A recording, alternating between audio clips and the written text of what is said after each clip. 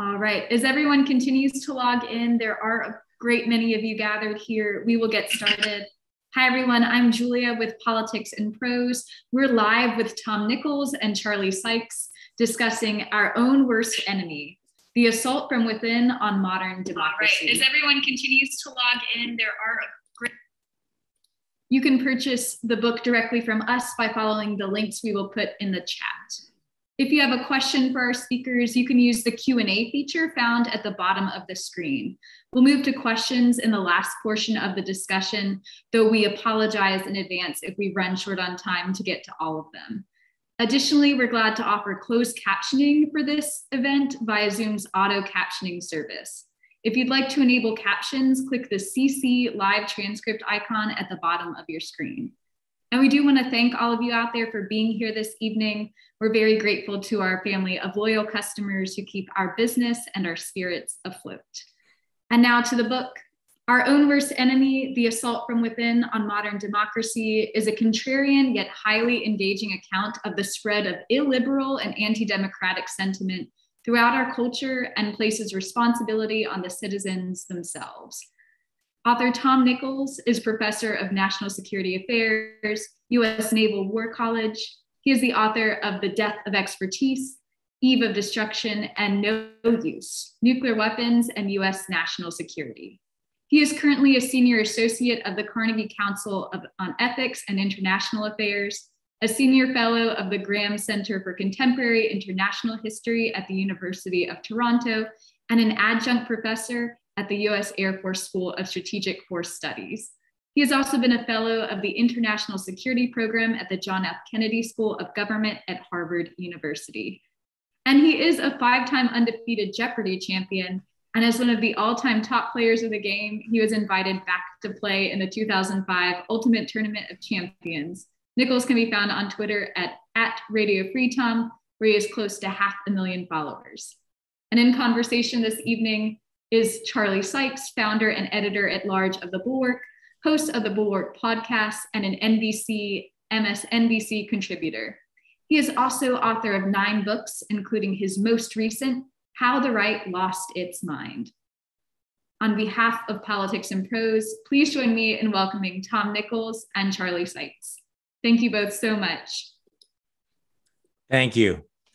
So for those of you that have ever listened to the Bulwark podcast, you'll know this is sort of an ongoing, continuing conversation between Tom and I, that this may be the PG-rated version of all of that. So we just might as well just jump into this, Tom, because I think if people are familiar with your winsome, understated style on Twitter, they probably know some of the things you argue in this book. But okay, the heart of this book, though, is the argument that we've seen the enemy and he is us.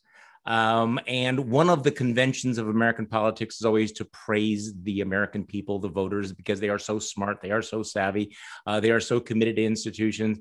And am I right in saying that this entire book is an argument? No, it's not true.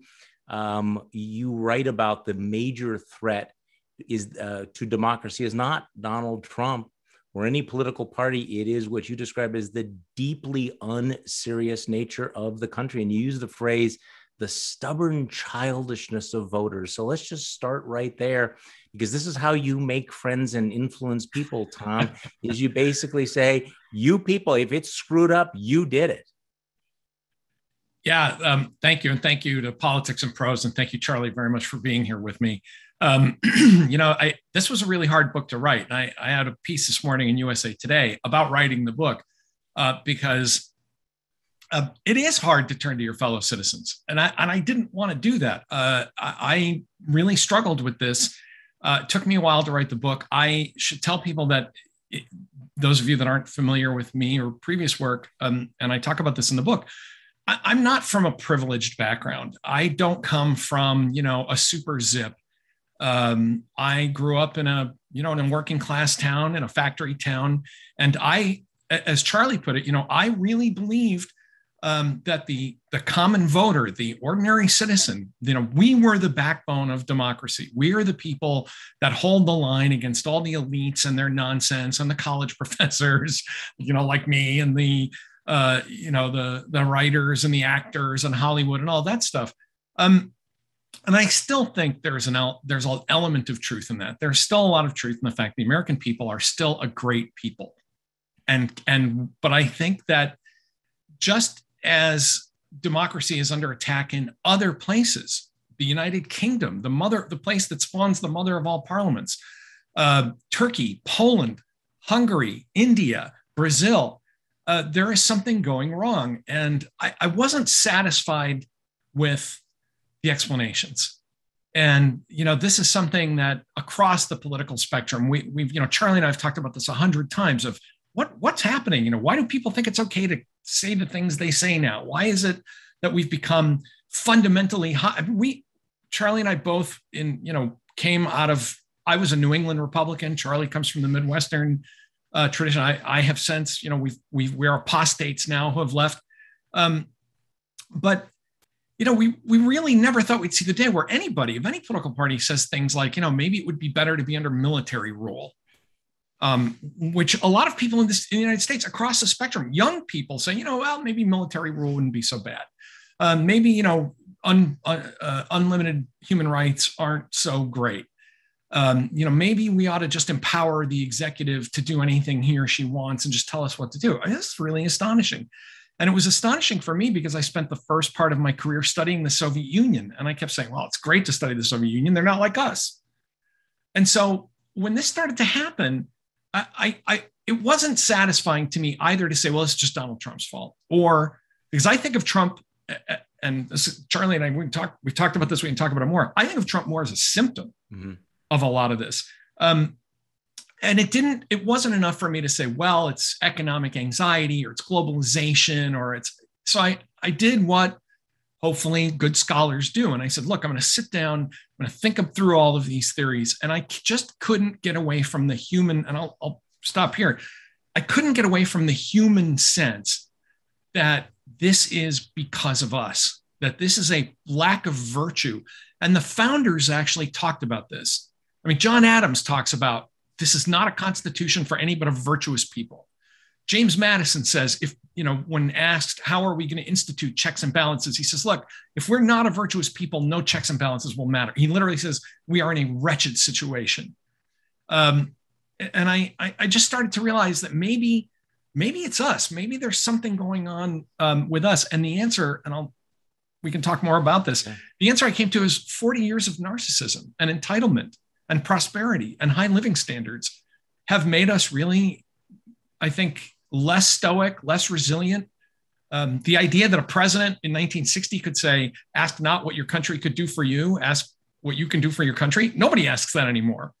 That almost seems quaint now. So as much as I didn't like it, and I know how much it would make me friends and new admirers across the world, I decided to go with what I think is the true explanation rather than the convenient explanation, which is this is a lack of virtue in us, and it's accelerating. So this is what I think is so valuable about your critique, because it is easy to point at this policy or this elite or this politician or this authoritarian. But you basically describe a crisis of citizenship that in order to be a citizen in a liberal democracy or for liberal democracy to survive, you need to have citizens who are both knowledgeable and virtuous. That's the tricky part, because shouldn't we be smarter than we have ever been before? Isn't one of the answers more education, more information? And I've been wrestling with this for years. And I think part of the problem is that we have a supply problem of so much disinformation, but we also have a demand problem. As you describe in the book, yes, we have citizens who seek out the disinformation. And that's something that's the problem. So talk to me about all this. Right before we began this, we were talking about, whether this was a matter of policy. And you had referenced the work of Eric Hoffer, and I'm actually reading Eric Hoffer as well. who describes it, because you don't believe that it's a matter of policy. You don't believe that this is created by economic anxiety. So talk about that. What did go wrong with the American character, and how deep was this dysfunction in this pre-existing condition in the American character? I think you probably asked that because you know that all you have to do is tell me that education is the answer to everything, and my head explodes. Because I want all of my social mobility, everything that instead of going to jail, which I easily could have done, by the time I was about 13, I ended up going to college. Education is the solution for so many things, but it can't make you virtuous. Education can't make you into a good person. And we now live in the most educated time ever. We have universal high school graduation. We have huge rates of college attendance. And yet we're going through this, civic crisis. So anybody who says, well, it's just a matter of education. Look, it's kind of like, and I know I've used this metaphor many times. It's like the national obesity epidemic, right? And as a 60-year-old guy with a couple of extra pounds on me, I can't take shots.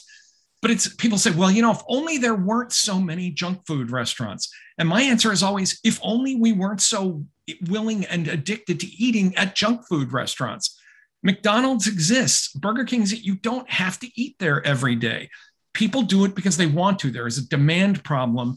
People saying, I just don't care. It tastes good. I like it. It's fast. It's going to happen.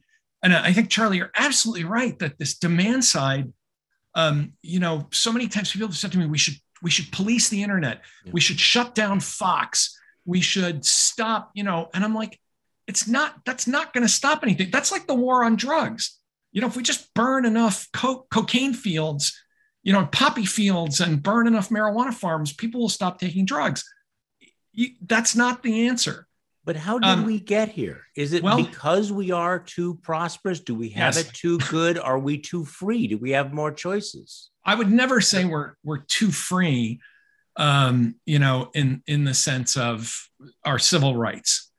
But I think what happened was that first of all, I think, and this links back to the work I did in The Death of Expertise. After World War II, we created and sustained and monetized a permanent youth culture. Americans just stopped growing up at some point. And this is within my lifetime. I mean, I remember as a kid, as I'm sure you do, Charlie, there was once a time where grown men, and I'm kind of stealing a line from George Will here. There was a time when grown men and their sons dressed differently. They looked different. They acted differently. Grown men and women did not seem indistinguishable from adolescent boys and girls. So that's part of it. And I think underneath that, we adopted an increasingly kind of therapeutic approach to everything, including education, where we just said, we constantly ask each other, are you happy? Are you happy? Are you fulfilled? Life is not about ultimate happiness. It's about fulfillment. It's about connection. Not everything goes right every day. People were able to say, look, I have my children, I have my dog, I have my friends, I go fishing, somewhere people got it into their heads that unless you're doing something of magnificent importance, your life is wasted. And I think a lot of that got pumped into kids at school. I think a lot of it comes from the media. Think about something really small. This is not, a be-all and end-all explanation, but think of how many times that I remember this distinctly from a talk show one Sunday where I think it was Tillerson was on, a Secretary of State, and the host turns and says, we want to know what you think. We're going to take your questions from Facebook. And I was sitting there going, no, I don't want to know what, some guy in Oregon thinks about. I don't know what the guy up the street thinks. I want an intelligent person to put the Secretary of State on the spot, ask well-reasoned and informed questions, and make me smarter. I don't need to be a participant in this right now. But the constant reliance on what do you think? How do you feel? What's really ironic in all this is that you talk to the average person, they say, no one listens to me. And my answer is always, that's all we do is listen to you all day long. Washington, the media, everyone listens to you all day long in a way that wasn't even possible in 1970, say. And of course, some of that is social media. Some of that is hyperconnection. There's a whole chapter in the book about how the distance between us all has become so short that we all think we know each other somehow. But I think that this culture of entitlement, affluence, really after the 1970s, and I know this is another part that doesn't win me any friends, as you know, Charlie, that I think the 1970s were a far more resource-constrained time, even worse than the Great Recession in some ways. We simply got used to the idea that things should be the way I want, that people should do what I want, people should listen to me no matter what I say, and that I am empowered. And I think that's where I'll end this part of it, to say this constant pushing back of, you can't tell me what to do. It's like the national motto is, you're not the boss of me. And you see that with the pandemic now. Hey, you should take a vaccine. It could save your life. You're not the boss of me. You can't tell me what to do. And I think people find that when people feel like they don't have a lot of control in their lives, they look for things that feel empowering. And it feels empowering to say to a doctor or a diplomat or whoever, I'm smarter than you. I can do this. And somehow we didn't push back on that anymore. We don't push back on that anymore. So there is a tension, though. I mean, your last book was about expertise. You are basically saying that there's a role for expertise and elites against the people who say, well, it isn't the democratic ethos that I am just as good as you, that I don't have to listen to you. I mean, isn't that kind of the push and pull? So here you are, Tom Nichols, elitist, at the same time arguing I knew you were going to save liberal democracy. In the previous book, I quoted C.S. Lewis, one of my favorites from the Screwtape. Well, of course, Charlie, it's you and I. I was both thinking of this quote.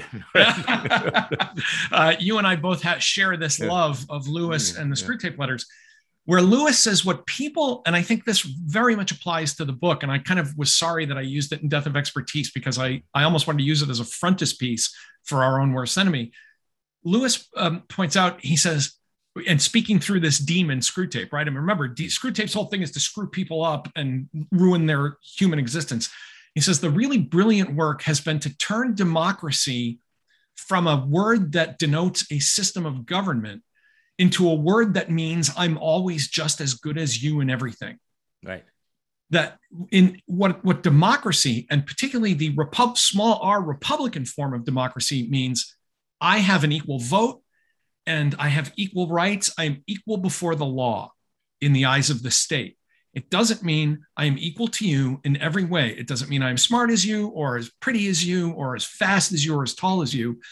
And somehow, and remember, Lewis writes this around 1952 when he says this kind of addendum to the Screwtape letters, that democracy has come to mean I'm just as good as you. And what Lewis, I think it explains so much about this resentment, this boiling resentment that tortures people in the 21st century, because Lewis made the point that when you say I'm as good as you, and you use it to mean everything, you have enshrined at the center of your life a resounding lie. No one is as good as everyone else in every way.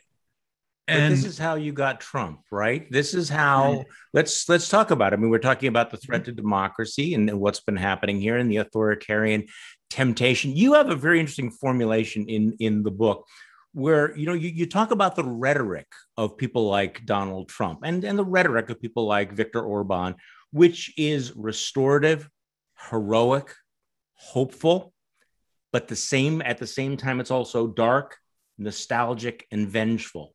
And it's both of those things. So people are looking for meaning. They're looking for glory. They want to be big. Is that part of this authoritarian appeal that we need to understand, that it's both hopeful and vengeful and restorative and heroic and dark all at the same time? Absolutely. And, we're having this conversation today, just before we joined here. I saw the clip that the guy who's now been arrested in Washington posted, and he said, I'm willing to die for a cause. He didn't say, this is the cause these are the things. He basically just said a cause. Like he really wanted to, he said, I'd rather be home with my wife. And I'm not making fun of the guy, because I found that tape. I mean, what he did was terrible and terrifying and evil, but I also felt just pity for him, where he said, I'm ready to die for a cause. And I'm like, no, you don't die for a cause. You risk your life for something important and noble and good, but not just something to make you feel like you did something that day.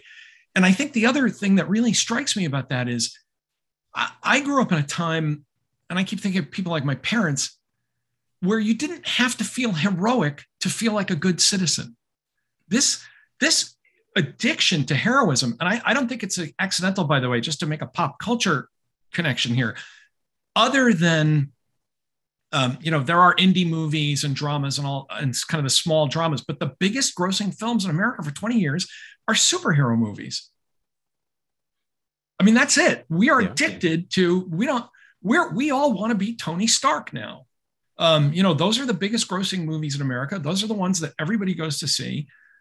We don't have any sense of ourselves as, I grew up thinking, if you'd have asked somebody like my dad, and my dad was not a perfect guy. I mean, my dad was not, wasn't going to win Father of the Year or anything.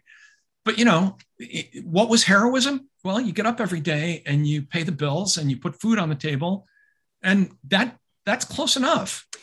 You didn't go looking around to say, how can I restore the government of the United States of America in some, action movie thing. And that is really an adolescent kind of impulse. Well, and you see that in January 6th in a lot of this rhetoric. So you mentioned your dad. You actually tell a very interesting story of your dad, who was very elderly in 2012. Right, the lead up to the Obama-Romney election, when it was, you thought that Obama was going to win. I thought until the bitter end that Romney was going to win that, but that shows you how clueless I am.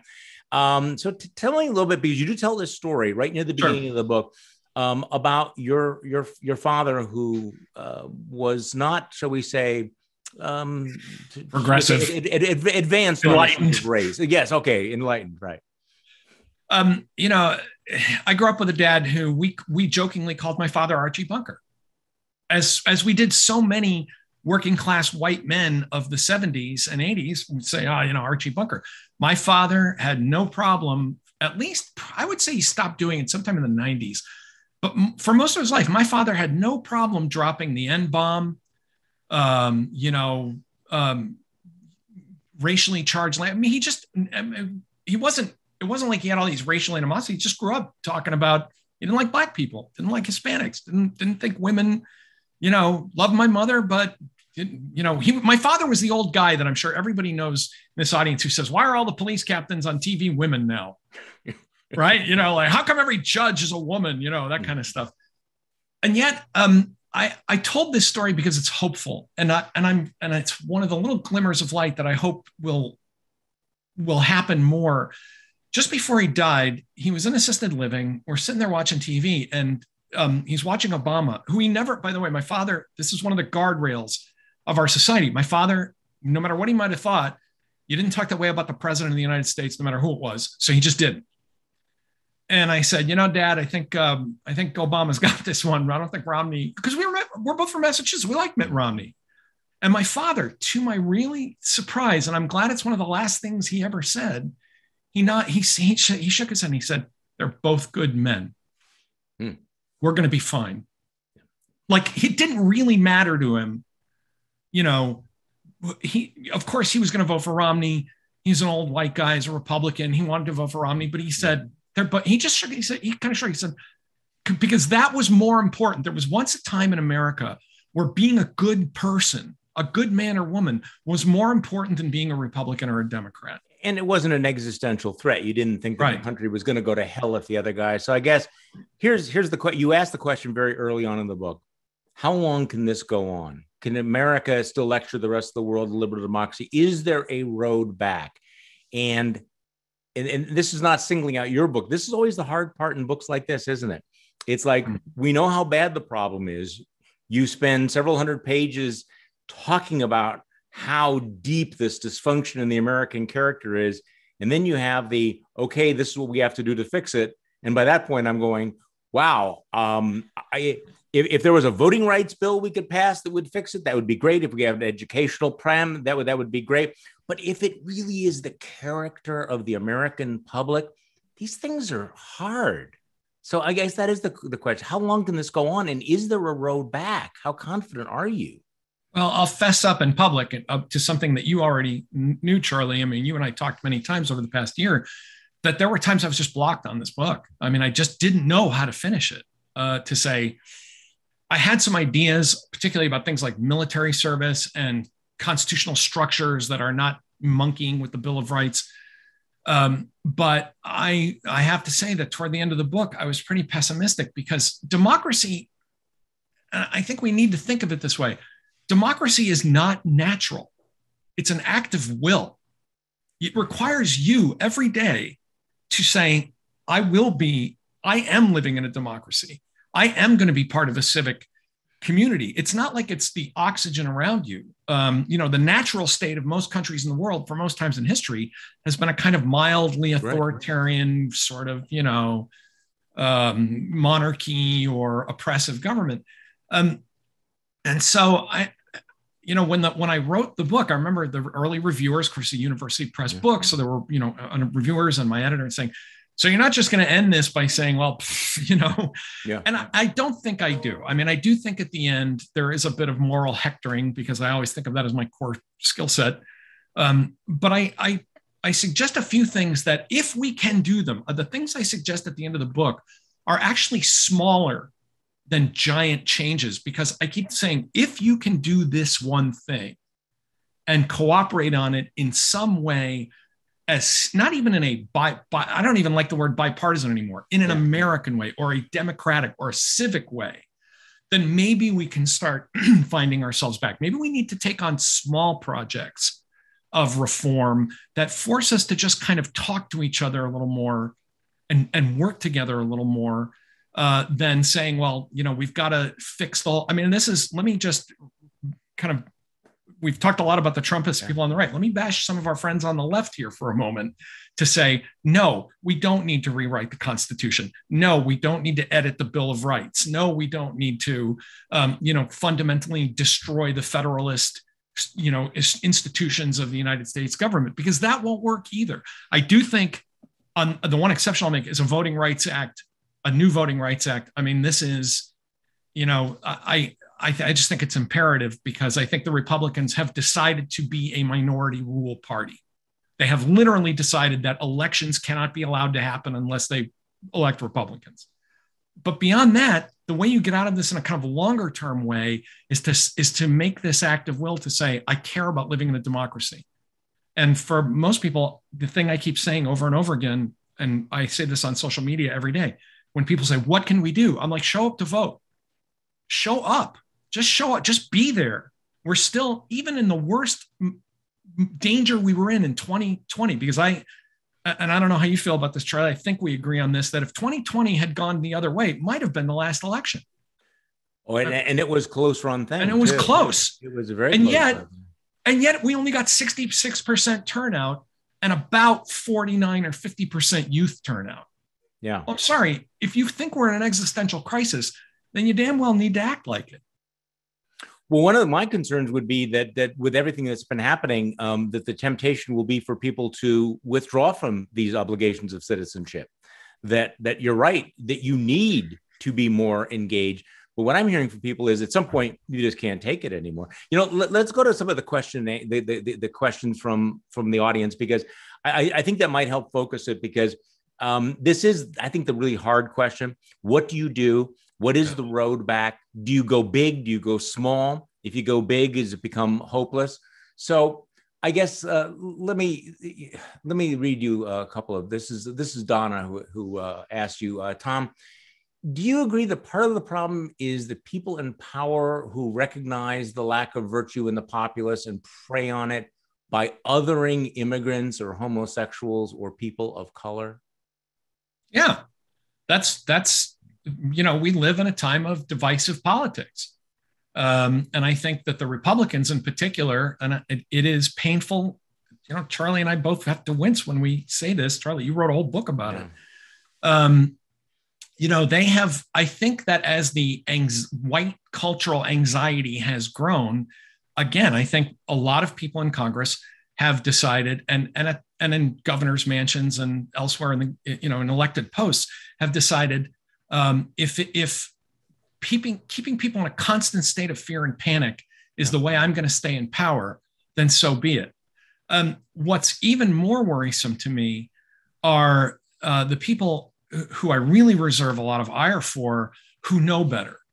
And this, the Elise Stefanik's and J.D. Vance and Kevin McCarthy, and, people who just think they just want to be in Washington. They just like their jobs. They just like living in the Beltway, and they don't want Elise Stefanik's. I don't know Stefanik, and I don't ever want to, but I think Elise Stefanik's whole theory of government is I'm never going to live in upstate New York again. I really believe that. And I don't want to both sides this because the Republicans are worse at it, but there are divisive people on the left as well who have keep nationalizing issues and turning everything into a referendum on giant economic reforms or foreign policy. Look, part of the problem is that plays into the hands of anti-democratic forces of both the right and the left. There is a horseshoe problem. People on the far left and the far right are adopting positions that are almost indistinguishable from each other now. And this is what happened in Germany in the 1920s. If you look at the parliamentary representation, the center empties out and everybody starts clustering to the two far ends of the parties. So, Donna, I guess my answer to your question is I'm in heated agreement with you. But I also think that appealing to people in the center is something that the Democracy Coalition has to do. And I just don't. Joe Biden is doing it. Thank God. Joe Biden ran a completely centrist campaign and yet was totally attacked for it by people even in his own party. And I think part of the reason the Republicans are going so ape right now is they can't find a thing that they can really hang on Biden about nativism or race or any of those things. But it doesn't mean they're not going to try. But yeah, absolutely. This is, Charlie, goes back to your point. We're in a post-policy world. Right. We don't argue about tax rates. We don't argue about local control or federalism or any of that. We argue about whose team is going to be in charge, and it's got to be my guys. What's interesting, and is the role of religion playing in American politics. And I remember after 2020, saying to some of our liberal friends that, look, you need to understand the role of religious liberty, the passionate support by evangelicals for what's going on here. But it still remains one of the most extraordinary things that I've ever seen, watching, for example, as this debate over refugees plays out, that evangelical Christians are the group that is least sympathetic to opening doors to refugees, which to being Christians. There's a big difference between being, a Christianist and being Christian. But this is also where, speaking of othering, the obsession with blaming immigrants for the pandemic, the obsession with walls, none of that's gone. I mean, and I think your book makes the point. When Donald Trump leaves, I mean, if he just vanished tomorrow, if Mar-a-Lago was just disappeared into a huge sinkhole, these problems would not go away. You would still have the same political class that figured, how do we rile people up? How do we make them afraid of the caravans, afraid of refugees, afraid of other people coming to take your stuff? First of all, I'm going to steal that word from you because you're absolutely right. The difference between Christianists and Christians, because one thing I wish people would stop doing is assuming that all Christians in America and all conservative or centrist Christians are evangelicals. I'm Greek Orthodox. I'm one of the invisible Christian religions. I'm Eastern Orthodox. And the note that it bothers me that the political evangelicals have cornered the market on the label Christian. Yeah. And it's become a shorthand for anybody who's not me. And what's really interesting, the Trump voters who were most likely to describe themselves as evangelicals were also the least likely to have reported going to church. Yeah. They were not actually churchgoers. And there is this kind of madness about using Christianity as a kind of catch-all to mean white, rural, whatever. But I really would plead with people, there are a lot of Christians in this country, and that's not, and this is addressed to our friends on the left who bristle immediately at the word religion. This is not about religion. This is about a particular kind of nativist religion that has taken root and has festered among evangelicals for a long time. I will say that when I was a Massachusetts Republican and I was working, and then I went to work for John Hines of Pennsylvania, who was a very centrist Republican in his day, I felt no common cause with the evangelical right.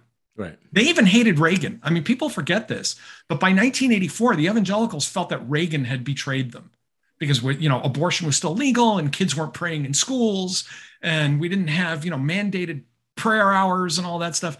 And I think we're going to have to find a way. A part of this reconstruction effort is that people of goodwill, whether they are people of faith or not, are going to have to find common ground without religion becoming this lightning rod between them because of the way it's been hijacked by a particular group of people. And I'll say one other thing, Charlie. Yeah, sure. The collapse of, one of the things that a lot of the Trumpist kind of super rightists have really been upset about, they think that America is just attacking their faith, when what they're really upset about is their kids won't go to church. That's what's really got them.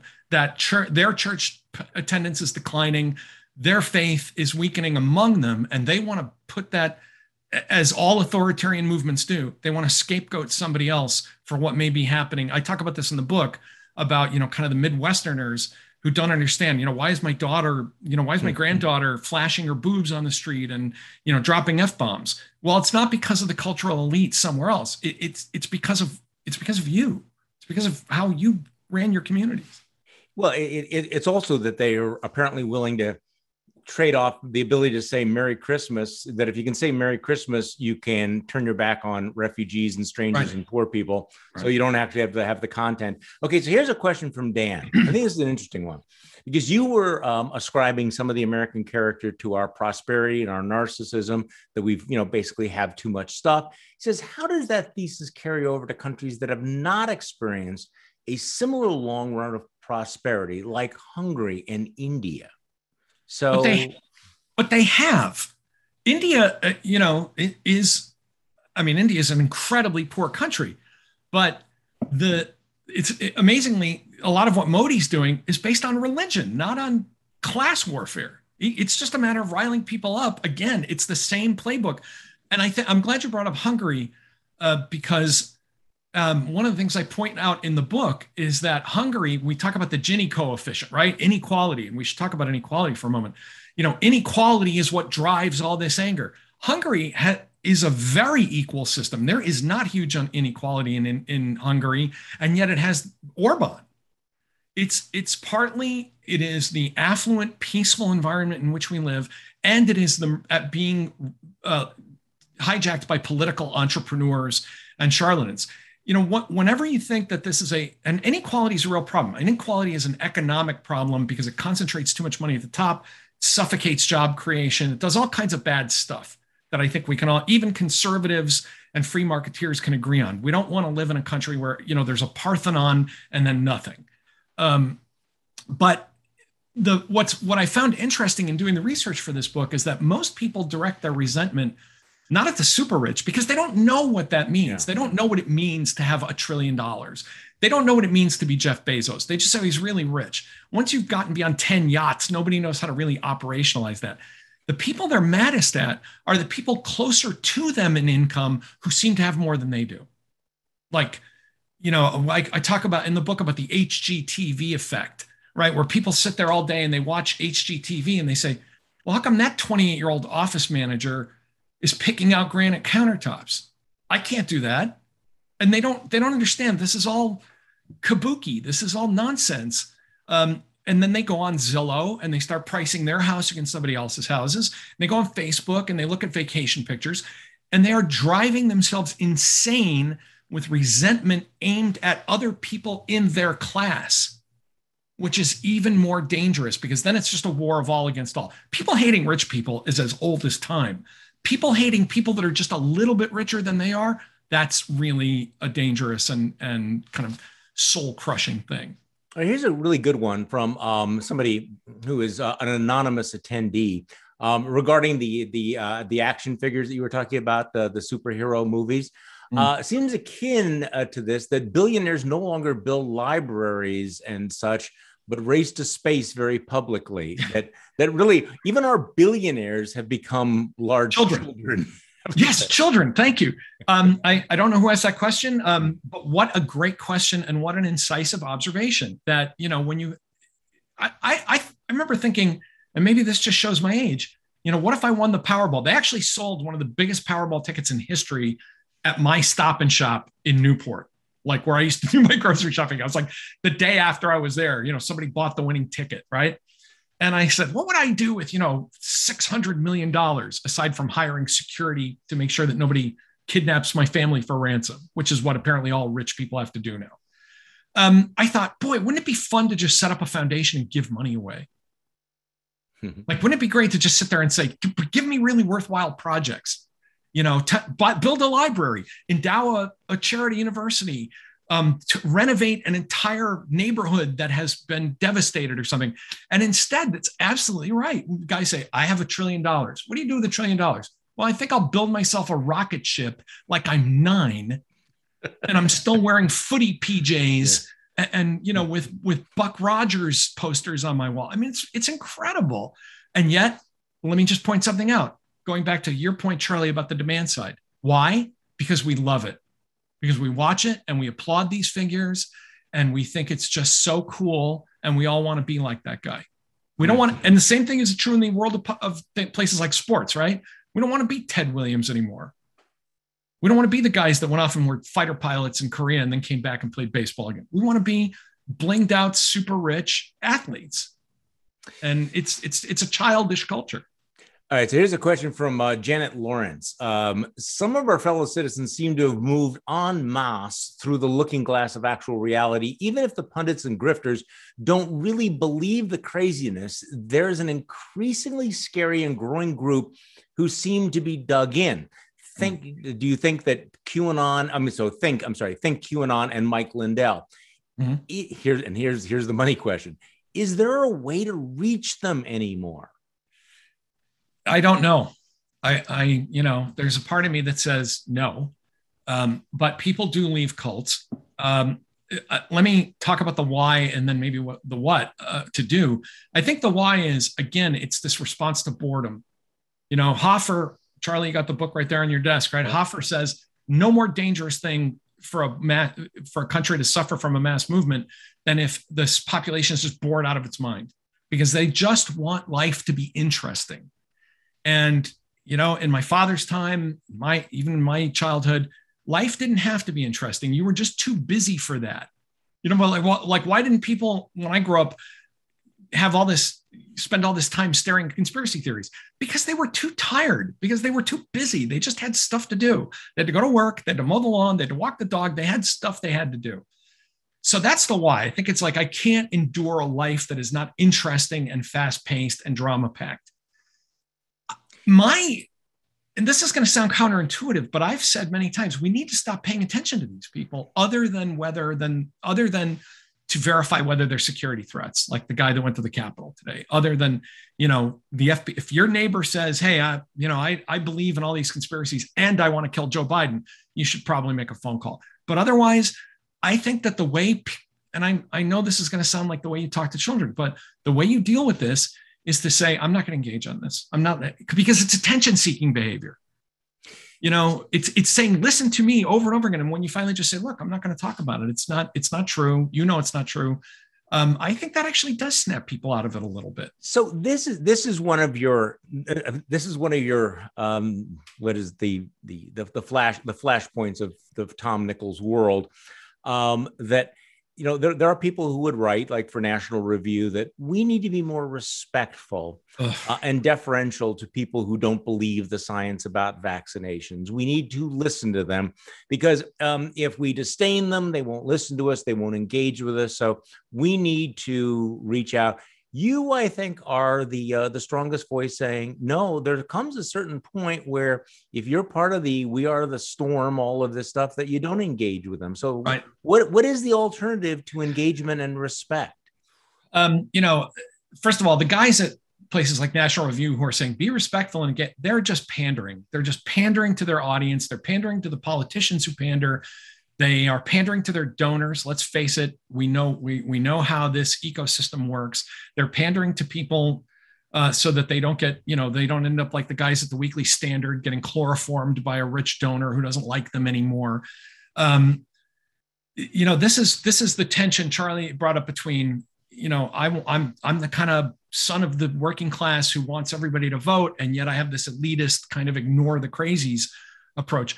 I think it's stoicism and treating people like adults. I think when you say you have to respect them and understand them and listen to them, that's paternalistic. And I've challenged some of our conservative friends on this many times to say, stop talking about them like they're 3. Stop talking about them like they're 5-year-olds who think, that Superman can fly. Stop being paternalistic. Talk to them as adults to say, listen, I know you think that Hugo Chavez reached beyond the grave to send Italian satellite-controlled voting machines. You're wrong. That's ridiculous. And you're a grown man. I'm a grown man. We're not having this conversation. It's beneath both of us. And you would be surprised how often that I've done that actually in real life with people who have tried to engage me on this, and they're kind of stunned for a moment that they're being treated like responsible adults, and they have to treat me like they have to respect me as well. No, I'm not going to sit. I'm not a sounding board. I'm not a mirror. I'm not here to be your audience for your nuttery. You want to talk about this? Talk about it with somebody else. All right. Christopher Flaherty has a really provocative question here. He says, do you feel that this culture of narcissism and the desire for individual heroism that you mentioned leads to, or at least exacerbates, I want to make sure that I get the words right, a hyper-valorization of the military and of veterans, or is this symptomatic of something else? Now, you work at the War College, so this is your world. I've kind of wondered about that myself. And I say that as somebody who has worked very, very hard to honor veterans. Here in Wisconsin, we raise money for the honor flight to send World War II veterans. But so what is this play, this sort of fascination, the sort of Trumpian porn of Donald Trump being, holding a AK-47 while he's riding on a tank, and how the military is going to save us all? What do you think? Well, couple of things. First, to complete a thought from the thing about understanding them. When people say, well, if you don't, they're going to be angry and they're going to do bad things. And my answer to that, by the way, after 5 years of this is, how could it be worse? They've already tried to lynch Congress and burn the Capitol. So I'm sorry, but this is where coddling and understanding have gotten us. I think in 2015, and as Charlie can tell all of you, Charlie and I were inundated with, look, don't rile them. Yeah. They'll just vote for Trump. Well, it didn't make any difference. And I think we overestimate the control we have over people like that in those terms. Your point about the military, Christopher, and this is where I have to say, I don't represent the views of the Defense Department, the Navy, any sane person other than me and my cat, who's around here somewhere. I know everybody wanted to see Carla. She came in and left. I deal with this in the book, and I call it, I am totally with you on this about it's become a sickness in this country to engage in this hyper-valorization of the military. And in the book, I call it the new Spartanism, that we have basically turned the military into Spartans, because I think some of it's our guilty conscience about outsourcing security and the difficult, hard things to volunteers. One of the things I'll say after years of working with the military, most of them are not comfortable when you say thank you for your service. They're like, no, it was my honor to serve my country. They don't want to be thanked. This is us. I think, as always is the case when there's a civil military dysfunction, it is almost entirely on the part of the civilians. But I think we have created a military culture where there is a streak of military opinion that says, we are the last guardians of the American state. And everybody, if you haven't put on, this is like Starship Troopers, right? If you haven't put on a uniform, you're not a citizen. You don't have a right to speak. We went through that after Vietnam to some extent. We went through it somewhat after the first Gulf War. I worked in Congress at that point.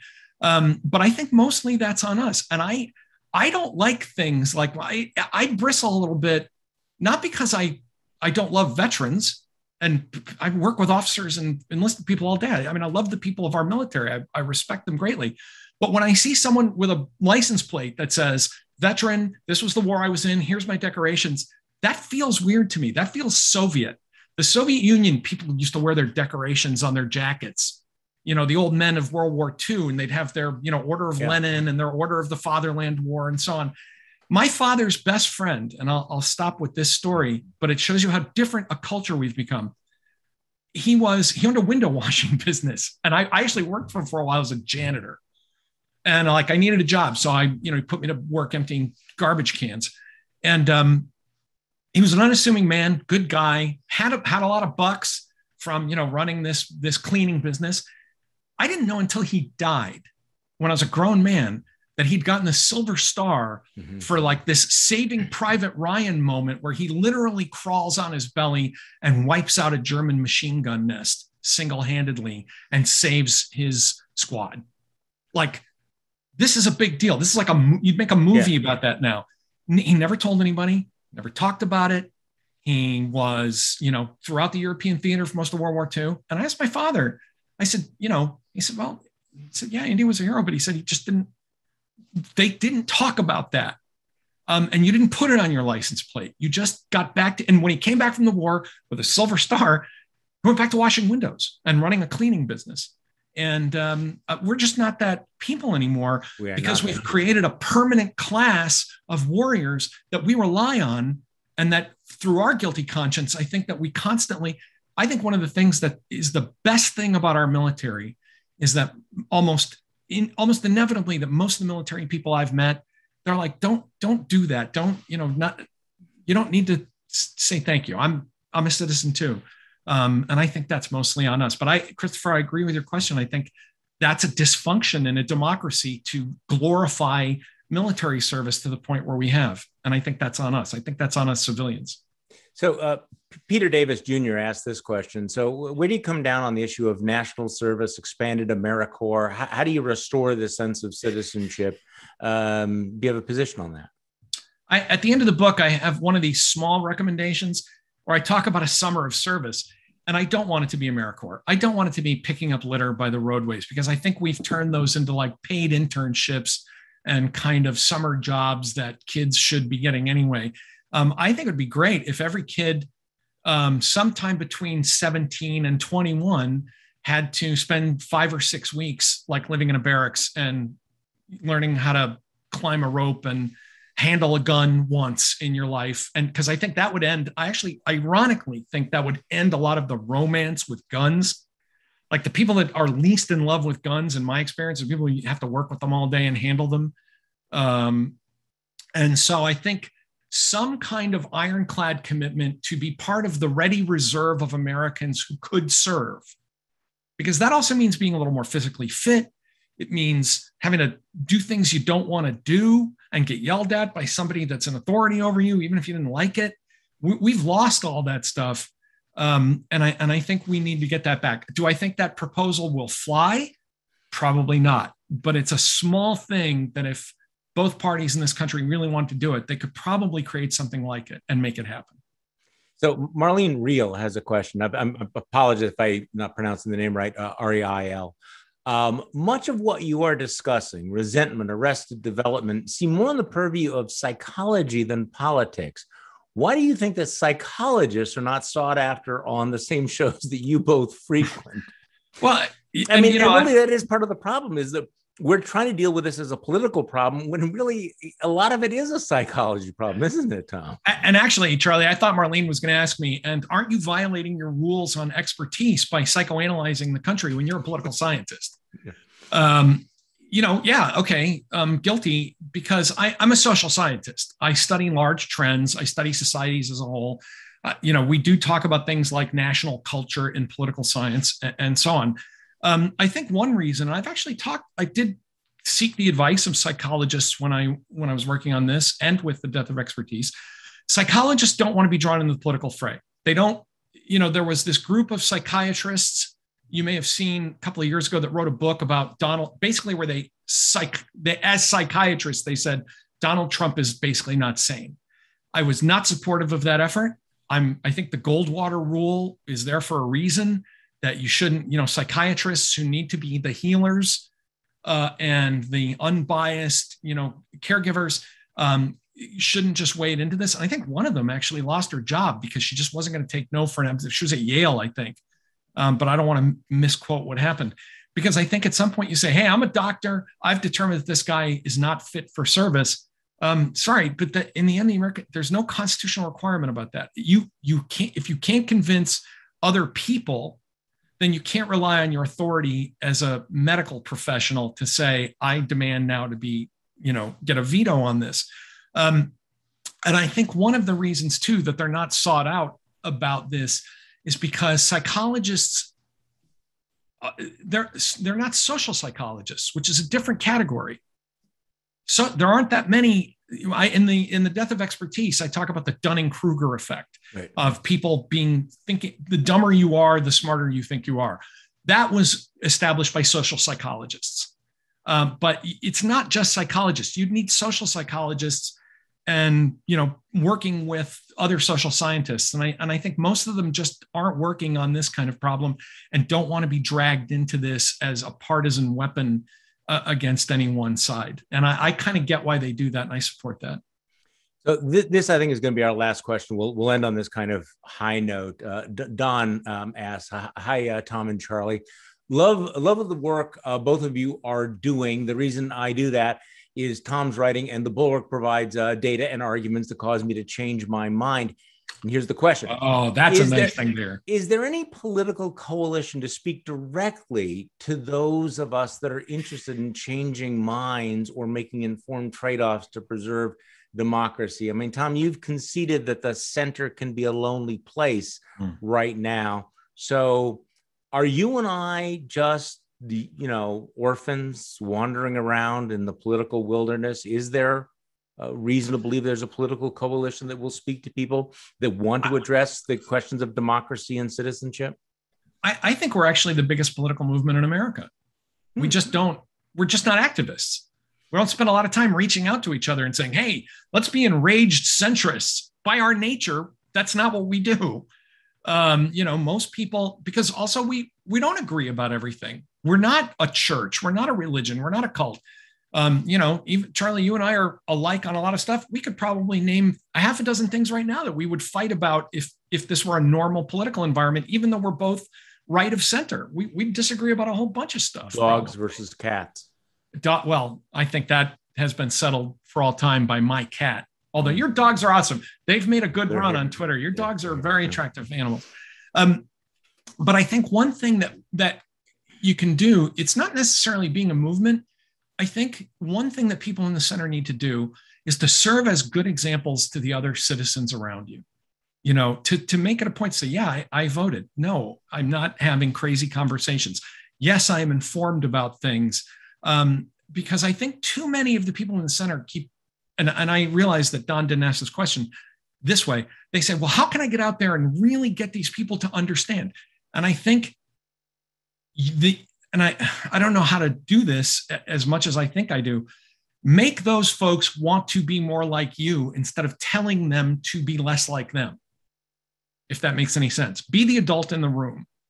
And that is in a million social interactions every day. It's about things like politeness, civic behavior, a general, pleasantness to your fellow citizens. What's really interesting to me, and I'll kind of see if I can wrap this up with a metaphor or an image. When you're on the highway and you pass somebody with all the flags and the Trump flags and the stupid bumper stickers and the hang Joe Biden stuff, every time I pass that guy, and there's a lot of them, they're even here in New England, they know they're looking like idiots. They know they're wrong. I mean, I've said this, Charlie's heard me say this 100 times. In their heart, this is the old ripoff of the old Goldwater slogan. In their hearts, they know they're wrong. And arguing with them just confirms them in that wrongness because they dig in. It makes them feel good. They want the emotional energy of arguing over it. And that's why they're doing it. They're driving down with all this nincompoopery flying off their trucks. And they're going, come on, give me a dirty look. I dare you to argue with me. Tell me, and instead, just keep driving. Saying, here's my plain blue car with, here, I'll let you in. Go ahead. You need to take a left in front of me, please. And I think that's how you begin. And you know what? I will agree. I know a lot of people out there are saying, boy, that doesn't sound satisfying. But you know what? It's never satisfying to be the adult. It never feels good, but somebody's got to do it, and it's the right thing to do. Agree. Thank you both so much. I could not agree more. And to end on a positive note and a forward-thinking note, to keep driving like that. Many thanks to Tom Nichols, Charlie Sykes, and our audience out there for all of your engaging and thoughtful questions. Your patronage and dedication enable us to bring you this important programming. And of course, we couldn't host these events without the book sales to support it. So go ahead and follow the link in the chat to get your copy of Our Own Worst Enemy, The Assault from Within on Modern Democracy, or you can visit us at politics-prose.com. Feel free to check out our events calendar for everything else we've got coming up this fall. It'll be a good one. And from our shelves to yours, we hope everyone out there is staying safe, staying strong, staying civil, and of course, staying well read. And we will see you next time. Thank you both again. Thank you so much. Thank you. Thank you.